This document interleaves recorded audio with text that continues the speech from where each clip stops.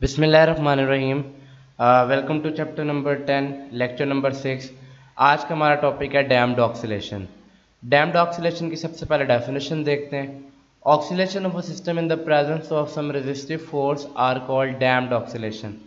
इससे पहले आपने जितने भी वाइब्रेटिंग बॉडीज़ देखी थी उसमें हमने एक बात एज्यूम की हुई थी, वो ये थी कि रेजिस्टेंस कोई भी नहीं है। फॉर एग्जांपल अगर एक सिंपल पेंडुलम है तो वो फ्रीली वाइब्रेट किए जा रहा है, उसे रोकने वाली कोई सिस्टम नहीं है।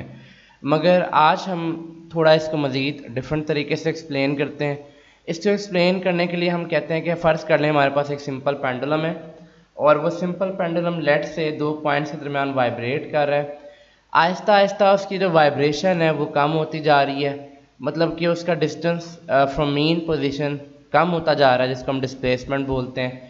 इसी बात को हमने इस ग्राफ में शो किया हुआ है। ये उसका मीन पॉइंट है जो ऑब्वियसली ज़ीरो होगा।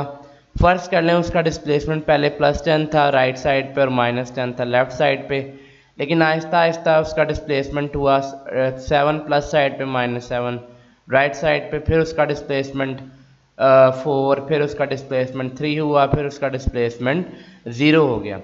अब ये डिस्प्लेसमेंट 0 होने की वजह ये थी कि जो हमने पहले जो वाइब्रेटरी मोशन स्टडी की थी उसमें हमने ये कहा था कि आइडियल सिस्टम में कोई फ्रिक्शन नहीं होती, लेकिन प्रैक्टिकली हमें पता है कि तमाम के तमाम सिस्टम में कोई ना कोई फ्रिक्शन होती है जो कि उसकी मोशन को रिटार्ड करती है। रिटार्ड का मतलब होता है नेगेटिव एक्सेलरेशन, मतलब उसकी वेलोसिटी डिक्रीज करती है। ड्यू टू दिस फ्रिक्शन उसकी एनर्जी कम होना शुरू हो जाती है और इस तमाम प्रोसेस को हम डैम्पिंग कहते हैं। डैम्पिंग हमारे लिए यूज़फुल भी है।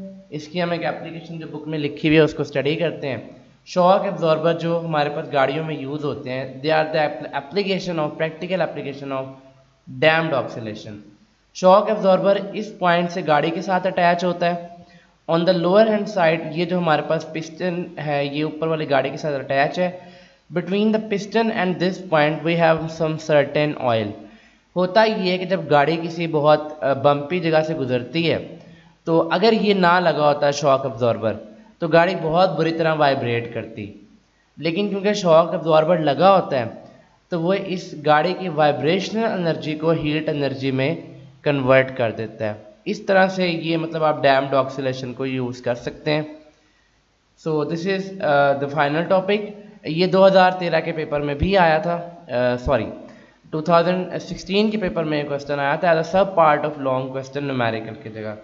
So thank you very much for visiting this YouTube channel. Please do not forget to like and share this video and subscribe my channel. Thank you very much.